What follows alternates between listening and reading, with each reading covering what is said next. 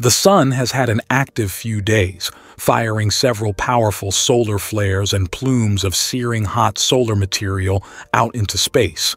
On Tuesday, May 13th, a sunspot on the Sun's surface called AR 4086 exploded, releasing a powerful X-1.2 class solar flare.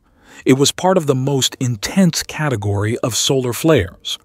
Then in the early hours of Wednesday, May 14th, another sunspot named AR 4087 became active and unleashed multiple flares. First, it released an M5.3 flare, followed by a very powerful X2.7 flare, and then an even bigger M7.7 flare just a few hours later. These solar flares released intense radiation that caused radio blackouts on the side of Earth facing the Sun at the time. The blackout affected communication in regions including North and South America, Europe, Africa, the Middle East, and Southeast Asia.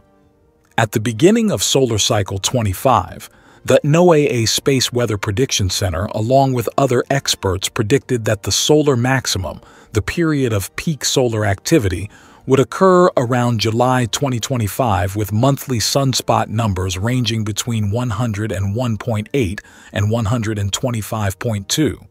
However, breaking all expectations, solar cycle 25 has already surpassed those predictions, reaching a 13-month smooth sunspot value of 156.7 in August 2024.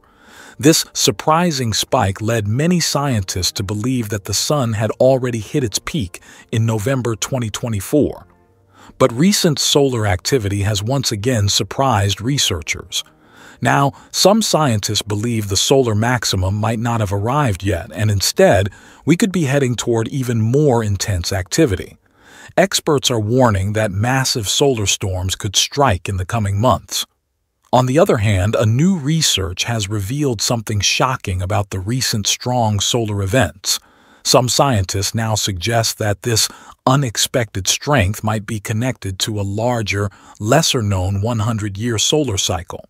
If this is true, we might be entering a period of even greater solar activity in the decades ahead. And if that happens, Earth could face stronger space weather events, including dangerous solar flares and geomagnetic storms. So let's find out what exactly is this hidden 100-year solar cycle, and why are scientists warning about major solar flares expected in 2025? Every 11 years or so, the Sun's magnetic field completely flips, meaning the Sun's north and south poles switch places.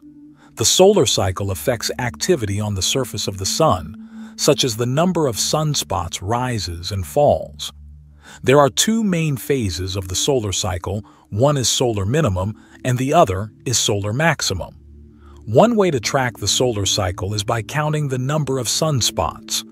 The beginning of a solar cycle is a solar minimum, or when the Sun has the least sunspots. Over time, solar activity and the number of sunspots increases. The middle of the solar cycle is the solar maximum, or when the Sun has the most sunspots. As the cycle ends, it fades back to the solar minimum, and then a new cycle begins. Almost a century ago, Swiss astronomer Max Waldmeier left a trail of cosmic clues that scientists still follow today to predict when the Sun will reach its solar maximum. Back in 1935, Waldmeier noticed something fascinating about sunspot cycles. The faster the rise of a sunspot cycle, the stronger its strength. He realized that a stronger cycle took less time to reach its maximum strength. This discovery, now known as the Waldmeier effect, is like a crystal ball for scientists, helping them estimate the strength of a sunspot cycle by observing its early stages of development. And using this method, NASA scientists predicted that the next solar maximum will occur in the year 2025. But scientists have recently observed new data revealing that the Sun is becoming more active than they originally expected, leading to growing concerns. Here you can see a graph which tracks the number of sunspots over the months. The black line represents the actual number of sunspots observed each month, gathered using telescopes and satellites. Around 2019 to 2020, we can see a sharp increase in sunspots indicating that the sun is growing more active as this cycle progresses.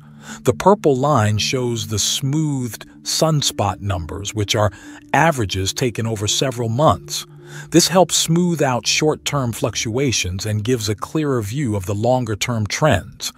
The red line represents the predicted number of sunspots for solar cycle 25 based on past cycles. These predictions help scientists anticipate how active the sun will be over the next few years. Finally, the gray shaded area around the red line represents the uncertainty in these predictions. Because solar cycles can be unpredictable, and this shaded area reflects the possible range of sunspot activity from the highest to the lowest expected values.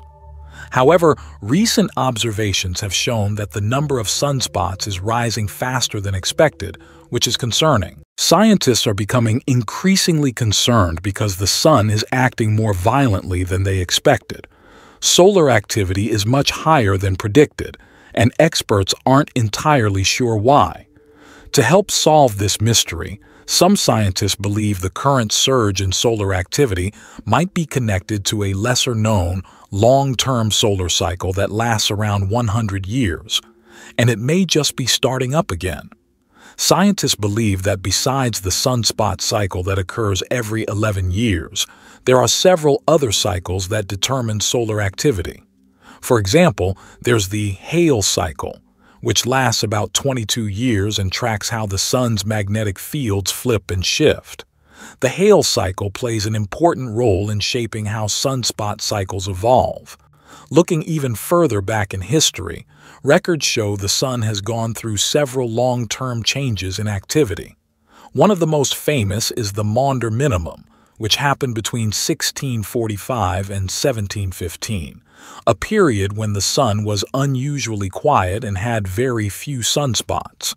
Another lesser-known but important pattern is called the Centennial Gleisberg cycle, or CGC cycle. This cycle affects how strong each sunspot cycle is and repeats roughly every 80 to 100 years. Although scientists don't fully understand how the CGC works, they think it might be related to small shifts in the sun's magnetic fields in each hemisphere, which could subtly influence the other solar cycles. A recent study published on March 2nd in the journal Space Weather suggests that this 100-year cycle might have just entered a new phase, possibly explaining why the current solar maximum is more intense and unpredictable than expected. In that study, Calvin Adams, an undergraduate researcher at GLA, proposes that we may have just passed the minimum of the CGC. If that's true, solar activity is likely to keep increasing for the next few decades, and the next peak of this long-term cycle might happen around solar cycle 28, roughly 40 to 50 years from now. This means that future solar activity, especially during upcoming solar maximum periods, could be even more intense than what we're experiencing now. Scientists are warning that if solar storms become more violent, they could cause serious problems here on Earth and in space. Satellites are especially at risk. Intense solar activity can heat Earth's upper atmosphere, making it expand and drag satellites down from orbit. This has already happened to a few satellites in recent years, and the risk may be even greater in the future, as companies launch huge satellite networks or mega constellations that may not be designed to handle sudden increases in solar radiation. Also, strong solar storms can increase radiation levels at high altitudes, posing health risks to airline crews, frequent flyers, and especially astronauts aboard the ISS or future missions to the Moon or Mars. In short, the sun may be entering a much more active phase, and we may only be seeing the beginning of it. If so, it's a sign that we need to better prepare for stronger space weather in the years and decades to come.